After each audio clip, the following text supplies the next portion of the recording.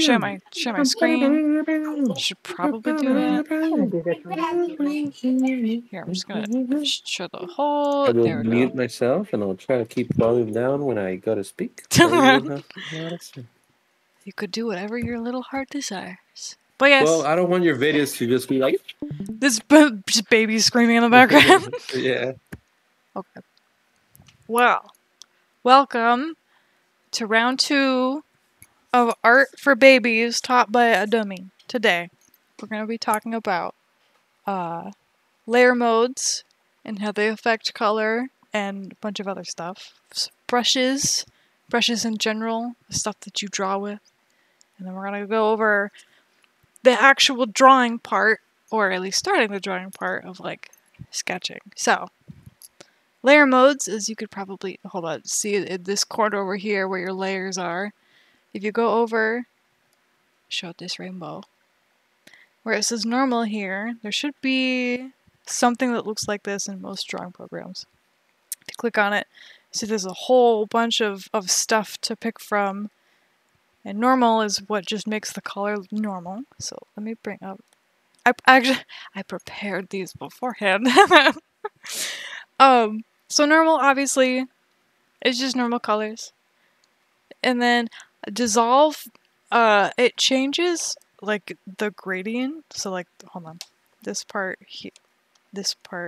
here, where it's all like faded out, it makes it dithered, so it's made out of dots instead. I don't quite know a good use for this, truth be told, but it exists, so we have to admit that it's there and must have a purpose.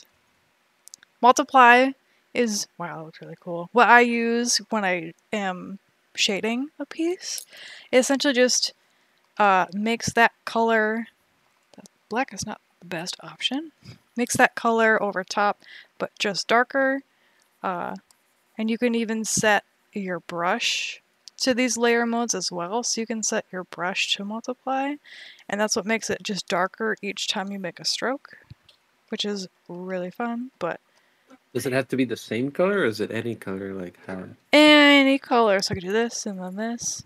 Grab, actually, this. So obviously, if you look over to the color wheel, when you go to a darker color for multiply, it's going to end up coming out very, very dark, almost black.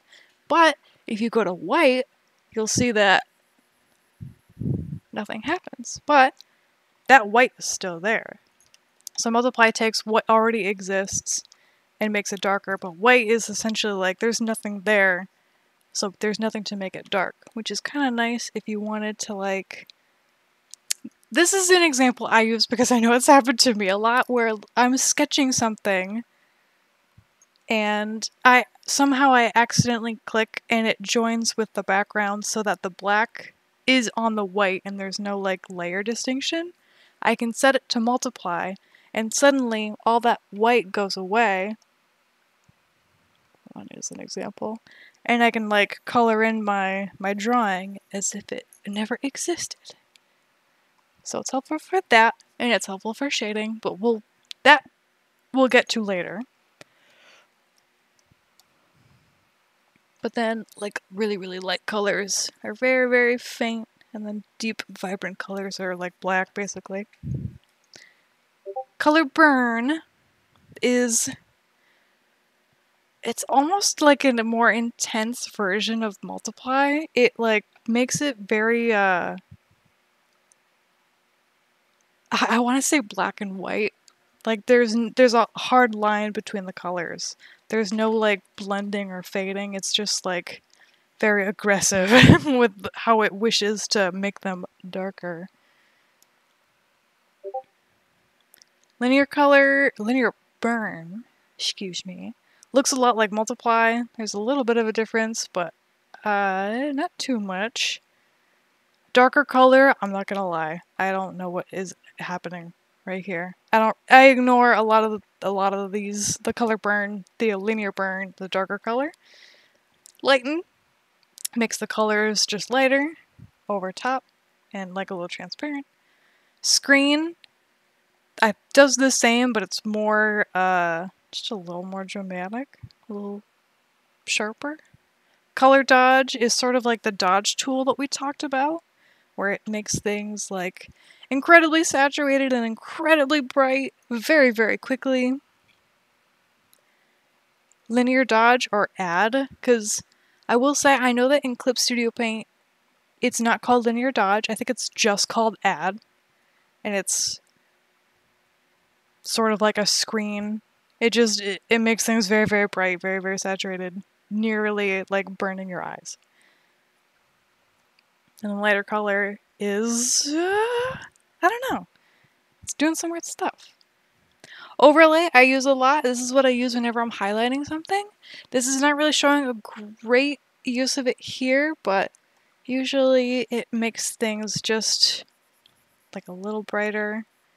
It doesn't work on black, obviously. A lot of these aren't really going to affect black much because it's the darkest color and it doesn't want to lighten very well. But it just makes things like bright without like scorching the color or hurting your eyes too much. Soft light is like a very soft light, haha. It just makes the color just a little bit lighter. It's quite nice. It's very gentle and soft, obviously. Hard light makes the colors incredibly bright and vibrant. Let me see if I could just like grab a color. Oops, this brush is still on multiply. That's why. It's not like as, how would you say? It doesn't make, like, these colors are very, very vibrant, so of course they're gonna come out very, very vibrant with like any of these layer modes. But it usually makes the color pretty stark. It doesn't look that way here, but vivid light really kind of cranks up the saturation and the contrast by like a lot. So I don't typically use, what is it? It's vivid light, linear light, pin light, and hard mix. I don't really use that much either. I'll use overlay, soft light, and hard light. Linear light is sort of the same as hard light. There's not really much of a difference. Obviously, as you use these, you're gonna find a little bit more differences as you mess with like colors and stuff and application use. Pin light just kind of does almost the same thing. And then hard mix is that it doesn't allow like any like fade that much.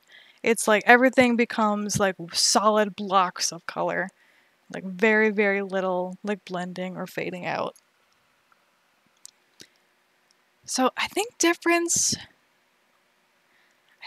it makes like the negative of that color. So see how the red, this would have been the red up top. Now it's like bright blue. And this I think is where that bright blue was beforehand. It just like inverses them, which actually makes this part look really cool. Exclusion is sort of the same from what I can tell. Subtract, I'm trying to remember. There's a way to describe subtract as in like you're subtracting color, which doesn't make too much sense in the sense that in digital art your RGB is your primary colors because it's made out of light, it's not made out of pigment, and in order to make light be all different colors you use RGB, red, green, blue, and I think this is essentially subtracting those channels from each other to make it darker, which is like it kind of ends up being almost more mathematical. Don't worry about that. Color I use for, let me try to do something really quick. Color applies literally the color to the piece. So we used it a lot when we were first starting out, where I have like a orb. These guys even got like a little highlight. And I make a layer and I set it to color. Let's say it's gonna be red. And I'll clip it. And then like it applies that color in terms of like almost saturation and hue to it. So it's really, really good if you are gonna do like black and white art, which we can eventually, way down the line, go about rendering a whole piece in black and white and then coloring it just like this. That's a whole thing. That's not what I wanted. I wanted to delete that. Thank you. Color, and then lumosity.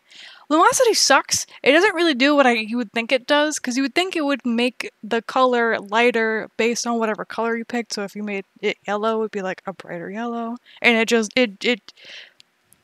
kind of makes it kind of shitty. I'm not gonna lie. It's not good.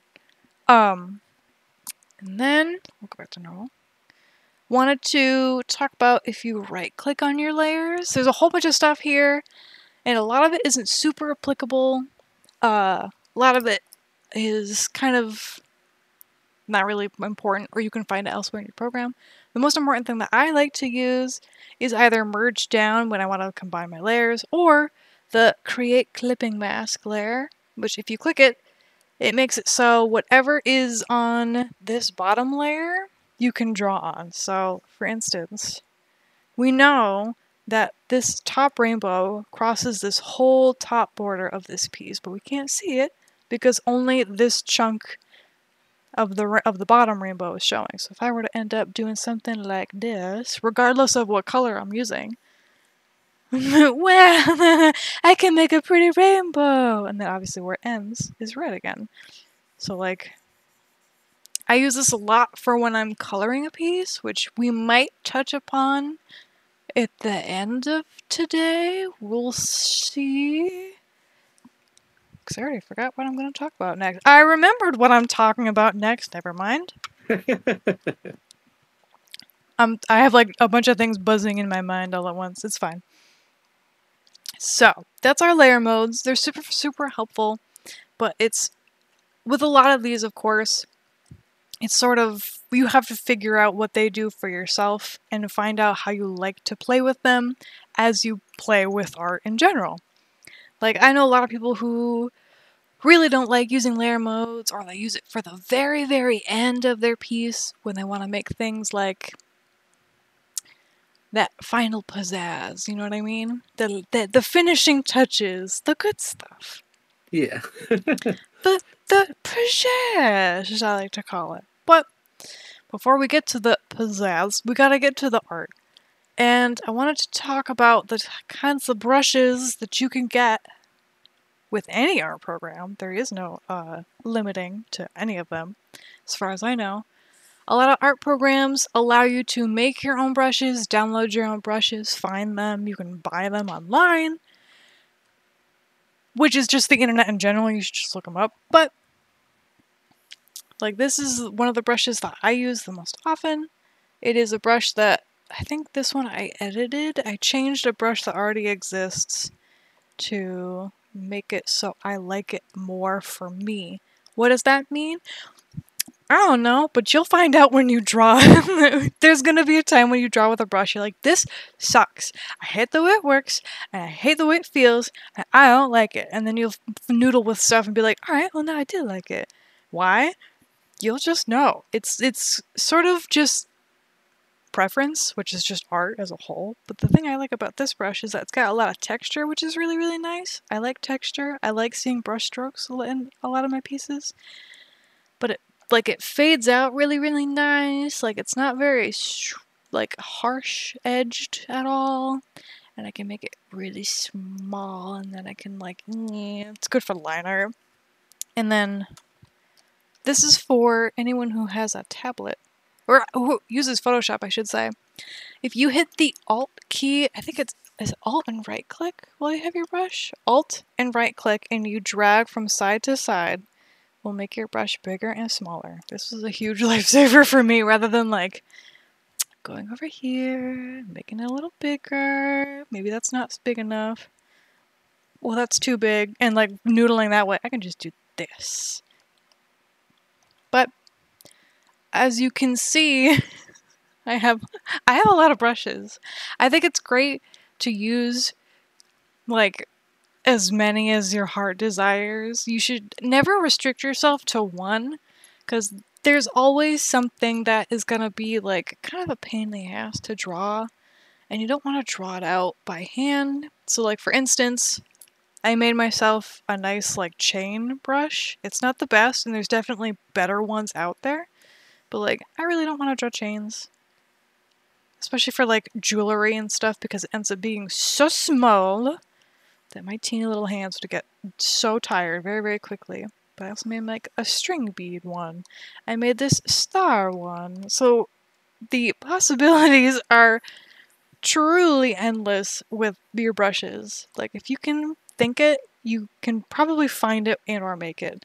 Like you can even do like lace. You could do a whole heckin' lace brush, which I use these a lot because they're such nice like detailed things. The one I think is really, really important is I gotta go down. I gotta go find it. My mess of brushes. Nope. Wait. Oh, here we go. Now I don't remember where I got these. These might have come from Lightbox actually, which is like a an artist convention. But they have this one person. It's Devin L. Kurtz Plant Brushes. It's all plants. Because if there's one thing I really don't want to do when it comes to a background, is plants. I mean, they can be fun, but to get them to look nice is like kind of a pain sometimes. Plus, why would I do that when I can just do this? Is it a total replacement for drawing brushes, period? Probably not. Sometimes it's nice to do something like this, and then to just take another simple brush and like just add a couple of your own little spiffs, you know what I mean? So it's not a total replacement, but it's supposed to help the process, to help it go a little quicker for you, and also help you not get carpal tunnel or hurt your hand or anything like that. Because God, we don't want that. So take breaks, take them often, stretch your wrist out or stretch your arm out. One other thing for sketching and drawing is that, and I'm definitely a sinner, I break this rule a lot, is that when you draw your lines, it helps to draw, how do I describe this without like turning on my camera and showing you? You're supposed to draw with your arm, not your wrist. So you're supposed to like lock your wrist up, and when you make these big strokes, just move. Draw a little guy actually, hold on. This is a guy, he's drawing. Let's say he's left-handed. He's got his hand on his tablet. He's having a good time in his little seat. Anyway, instead of drawing with your wrist like this, this is a bad excuse, but you should draw with your arm or your elbow. Essentially just like draw like that instead.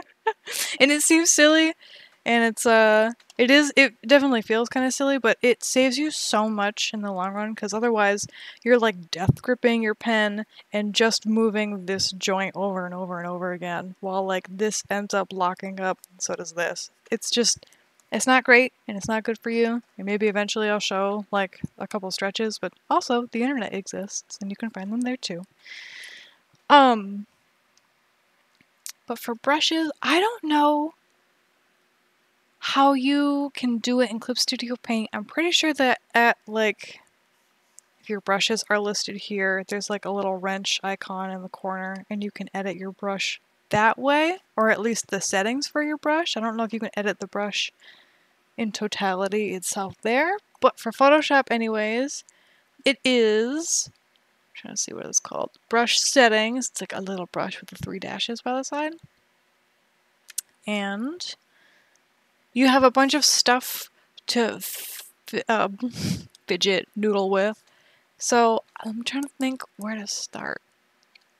They all do sometimes pretty minute stuff, otherwise it's like kind of drastic.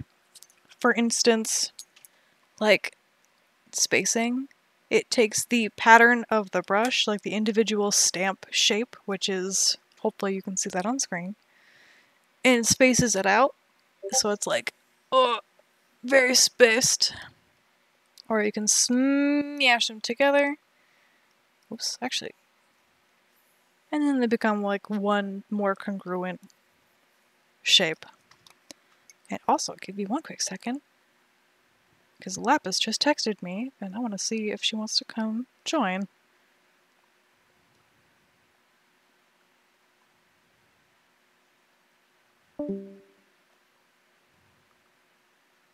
We lost one.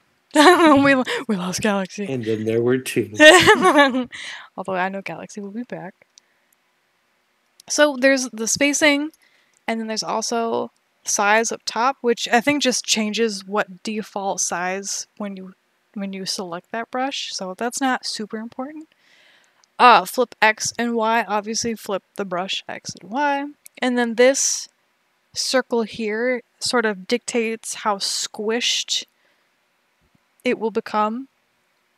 So like instead of being, oops, that nice shape, now it's all squashed, which is kind of nice. Then you can pull it back out, and then you can change the not the direction per se, but which way it's rotated. When you start, actually, put that back. Put it back. So that's just basic using the brush stamp. Shape dynamics is sort of taking it another step further of like, oh, welcome. I'm here. You're I'm late. here. I'll be quiet. We're talking about brushes and how you can change them, modify them, etc., etc. So size jitter, essentially, instead of it being just like this one shape all the time, or one size all the time, you can make it so that the more jitter you have, the more randomization you have. So like some of it is, whoops, some of it's bigger, some of it's not. Put that back down. And the control, I think, is like, there's more if you push down. I'm not sure what the other ones, I just used the pen pressure one. Angle jitter is basically the same as the size jitter, but it just changes how often the brush is rotated as you draw. I don't quite know what the roundness one is, so we're gonna ignore that one. Scattering is, I think this dictates how far away it becomes. Oh god, yes. So obviously the brush typically follows that like one line. The scatter essentially pushes it away from that line to varying degrees. Texture, I think, I don't really mess with because I don't quite understand how it works. It's essentially taking your brush and taking another image or texture pattern and putting it on top and sort of like putting them together in a way I don't totally understand. Dual brush is also the same but with another brush. Color dynamics can be fun. I know some of the plant brushes do this, but they essentially, like if I pick green, and I put up the hue jitter, it essentially will start to change like what hue every time I draw. Like the more jitter, obviously, like the crazier it's going to become, so that's why this orange is here. But if I keep it down low, it should just, you know, these are obviously, none of them are the same. So they just change a tiny bit. I think the saturation is essentially the same with saturation, so super vibrant, and then these get all muted. Brightness is the same. So those can be really, really fun to play with. I use them specifically with where are me stars. I don't think you can see it super well, unless I got rid of it. I know one of my star brushes like changed color, but you get the point. So don't want that. Transfer. I'm not gonna lie, I don't know what that is. And a lot of these are pretty minimal. Noise, wet edges, build up, smoothing, and protect texture are stuff you can't necessarily like edit. It's just you turn it on or turn it off. So noise, I think you have to be like really zoomed in, but it's supposed to put noise on it, whatever that means. Wet edges gives you like a bit of an edge to your brush. It makes the brush like almost transparent. Sort of like paint. It's supposed to be more similar to paint. Build up. Doesn't really look that much different, truth be told. And smoothing and protect texture. I don't know what that means. I'm hitting save out of habit, which is something you should definitely pick up to save frequently and save often. I don't have this saved because I know it's going to end up being nothing, and that's what, but because I'm so used to hitting save, that's why you keep seeing that screen pop up. So don't mind that. Don't look at that and don't look at my files, please and thank you. I'm perceiving. Please stop. Put your fucking eyes away. So now we're gonna talk about sketching in general. So Kilo brought up this last time, and I thought it was a really, really fantastic subject, but at the same time, it's very, very broad.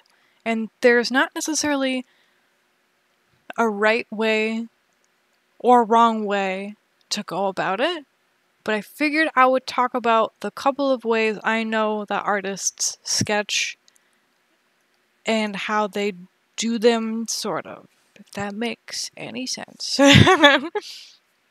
So there's two prominent ways that I can think of when artists sketch, and it's just straight up, you sketch your thing, and then suddenly that's your line art, or you sketch, and then you turn it down, and then you ink, which is where you go on top, and you make it really, really nice.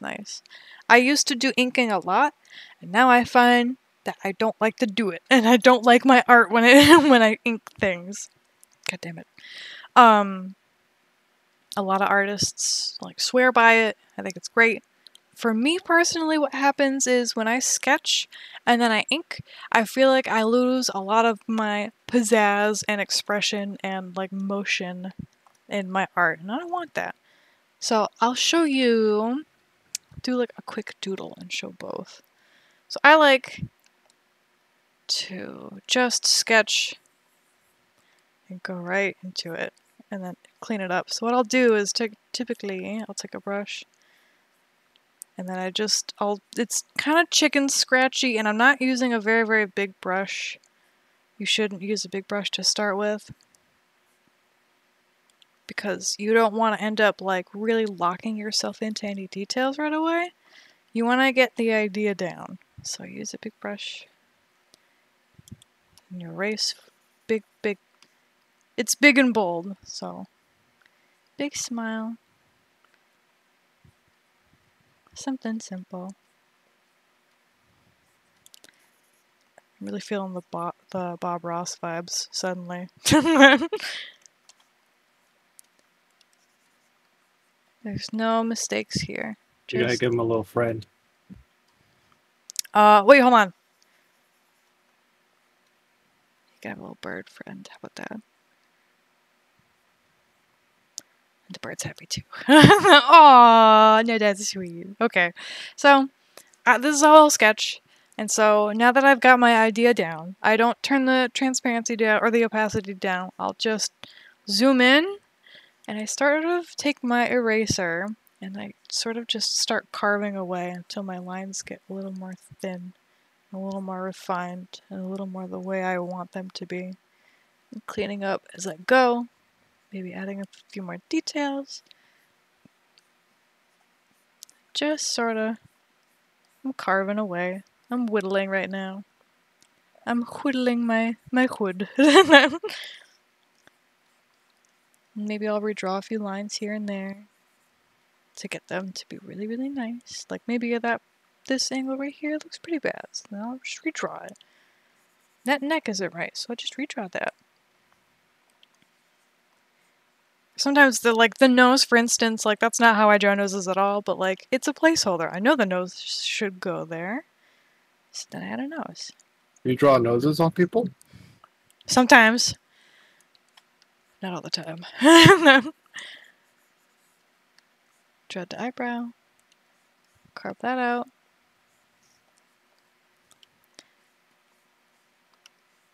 Draw a little face.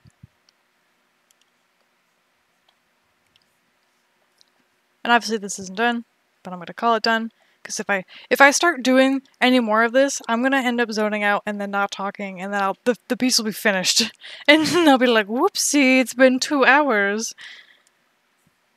But then use my lasso tool to just adjust stuff, get it just the way I want.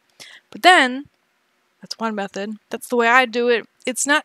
I don't know if it would technically be quicker. I guess it is, because you're just kind of going right to it.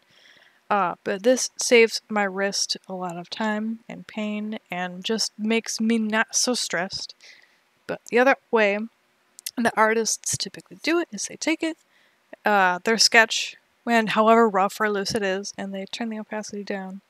They grab a new layer, and then they go in and then like meticulously sort of trace over top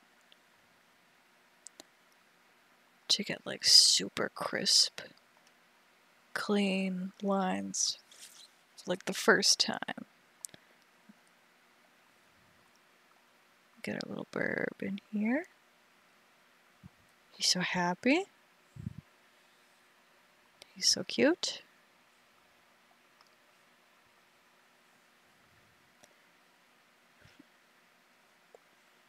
What?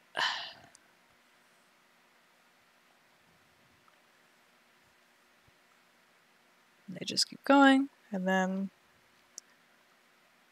I know that some artists, and this is more style preference than anything, will take their line art and they like, it's a good example, like where the neck, this line meets the chin, they'll make this like a little thicker and a little darker like that, where anything else meets together, they'll just make it a little thicker to give it some pizzazz. It's all about the pizzazz. You've got to make your own pizzazz.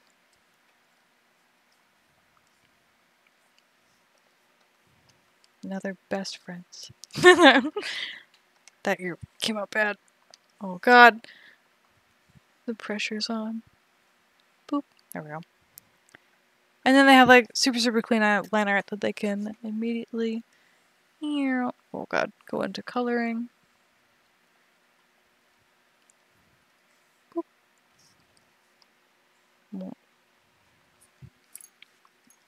Oh wait, actually, let me really quick just slap another eyebrow. And then let me check how long. Alright, it's been a half hour. We can do a little bit more. Actually, I just want to say that was magical. oh my god. I went into a hypnotic state. Wow. I got the magic. I was gonna say, I guess, before I continue anymore, sorry, I took a sip.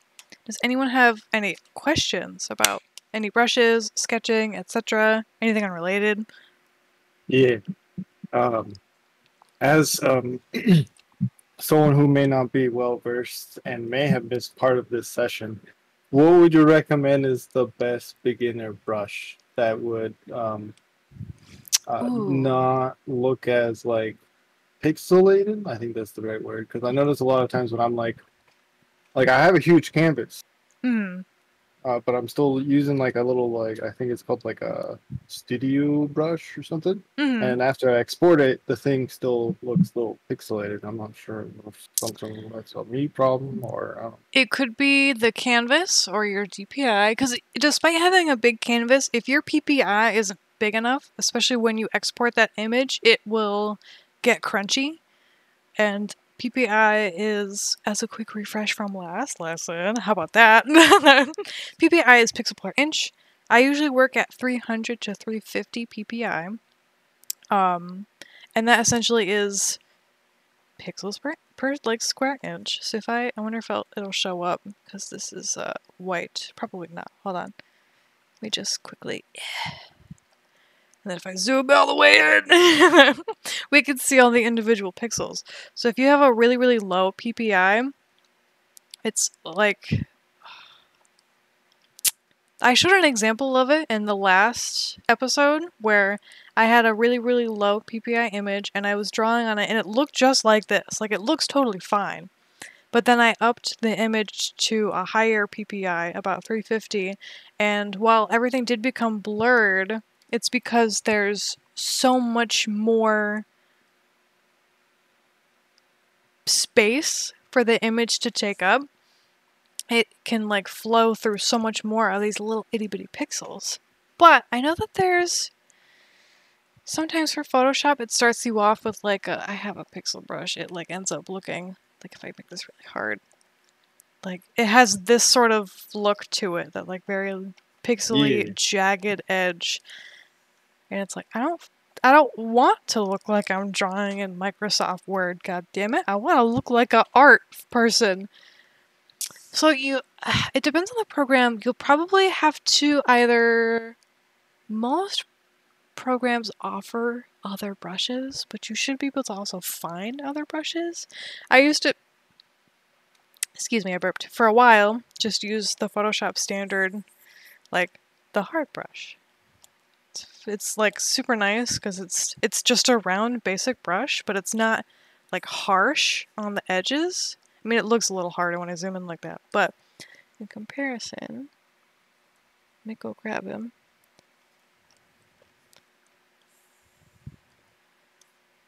I grabbed the wrong brush, that's why it looks the same. I was like, uh-oh, my example went out the window. Where's my pixel brush? Come here, you scoundrel. Yeah, like you can see, like this looks super hard, and this is like a little nice and softer. Where's my hard brush? And the nice thing is, I don't know how this works with other art programs, but there's a thing called hardness, and that essentially like makes it really, really hard so the edges are pretty crisp. Or if you make it soft, it makes it like feathery. You can like airbrush, gently grace the canvas. You can really Bob Ross it with this. I think it's just the standard circle hard brush is probably a good place to get familiar with all the things a brush can offer you. Otherwise, you can easily find free brushes online to kind of pick apart and get used to and play around with, which is always like super, super fun. I, for a long time, thought I would just stick with one brush. I didn't think there was a point. I really like that one brush, and then I'm like, but look, it's so fun! Like, it's a whole, like, other playing ground. And then, before anyone asks any other questions, and then I forget what I'm talking about, at the very, very top, we talked about the symmetry tool that's up here, but there's this other one. If I hover over it, does it actually have a little saying? Yeah, it says, always use pressure for size. This essentially, so before, is a circle. It's always a circle. It always stays the same circle. When I turn this on, it takes it so that the circle gets smaller. This is, of course, if you're using some sort of pen to draw with, it makes it so the circle gets smaller as I lift up my brush, or you don't push down as hard. And that's good for, like, I don't use it that much unless I'm using it for like an eyelash. I feel like it's good because it's pointy at the end. It's fun and it has its uses. And the other one up top, I forgot, this I think does opacity with pressure. So if I press really hard, it's dark, but if I press not so hard, it's not so dark. And then this one, I'm actually not too certain what it does. But to answer your question, go find a circle brush, go make a circle brush, or go online and go have some fun in finding some really wild and weird stuff that you can just canoodle around with. As long as, god dang it, as long as it's not that pixel brush. But if you're still having issues with different brushes, then it could be your canvas or some other third thing that I'll have to help you out with separately. Any other questions? Do you want to be brush related? It can be anything related. Okay, I feel like I'm pushing the room here. You don't have to ask anything if you don't want to. No. It's I just don't want Kilo to be like, he's taking my time. But that's okay. He should have spoke up. It's true. So with some arts I've seen on the interwebs, I've seen some artists have lines and some that do not have any lines at all. I was wondering, like, how do you do? How do you do? How do you do? I don't know how to phrase that. How do you do? How do you Do do? you just Well, like, yeah, like, does that make sense? What I'm saying? no, it I guess. does, because, Okay, like, cool. even my style when I paint it, there's still some semblance of lineage to it. I think I know what style you're talking about. Let me just get rid of these. And it's like, let me draw an apple. So you're talking about, like, oops, like true, like lineless art. That's not what I want. There's no lines. I'm actually gonna. So my thought, and I'm not the best because I have not. I don't practice this art style. I do not partake. But I would assume it would help to do everything in separate layers. So like one is the apple, and this is the leaf of apple, and then you could even do another layer and make the stem of the apple.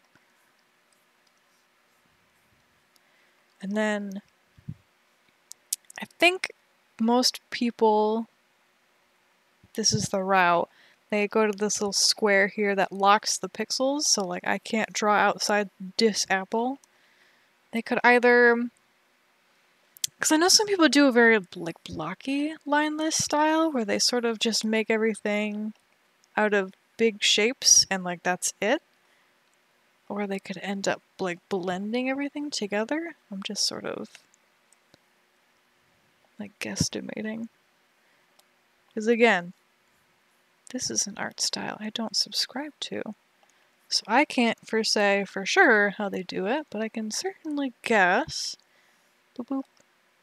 This is my apple. To make everything super blocky.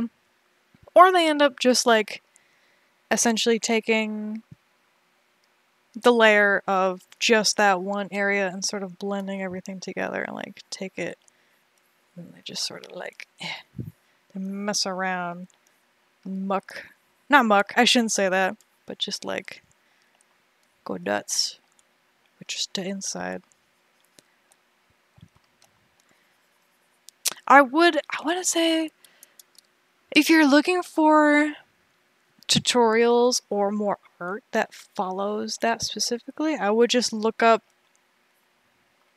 I guess, lineless art tutorial.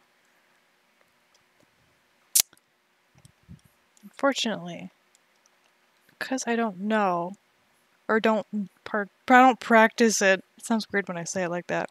When I don't do it myself, it's kind of hard to say like exactly what they do. Whoops! Oh boy. But that's my interpretation of like lineless style.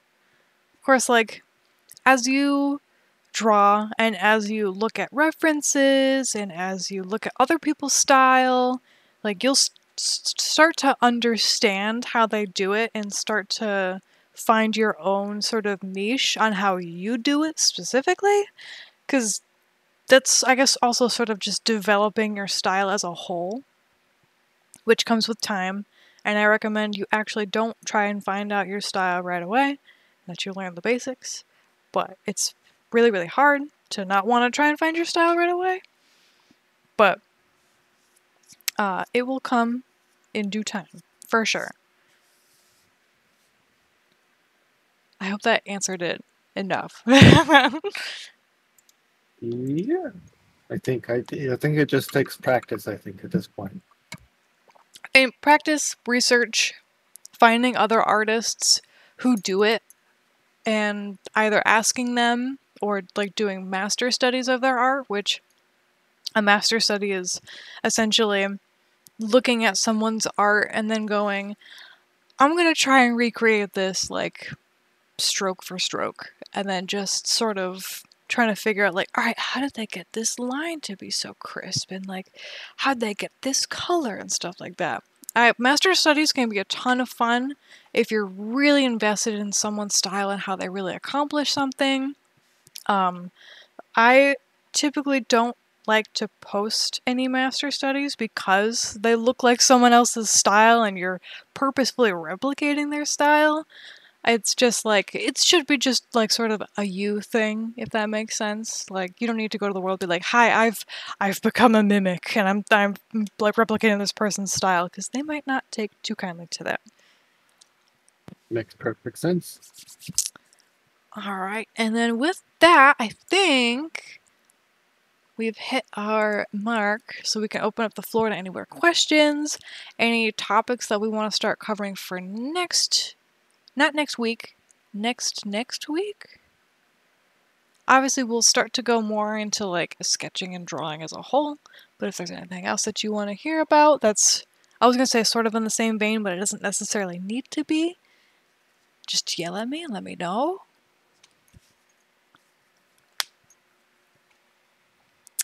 I guess not. But Send message by pigeon. Send a message by pigeon. Leave a comment down below, because this is going to be a YouTube video. Like and subscribe. Like and subscribe. If that's it, well, then I got nothing else to say but Bob Ross music here. Thank you so much for coming by today. I hope you enjoyed your time, and I hope I'll see you next time. Have a good night. Bye-bye. Have a good time. Bye-bye. Have a good time. This video was made possible with the support of my patrons. $5 Ghoul shoutout goes to Lapis Dragon 01 and Kelly. Special shoutout goes to my $20 Demon tier patrons, Mimi Chai and Jay Lops. See you guys next time. Bye!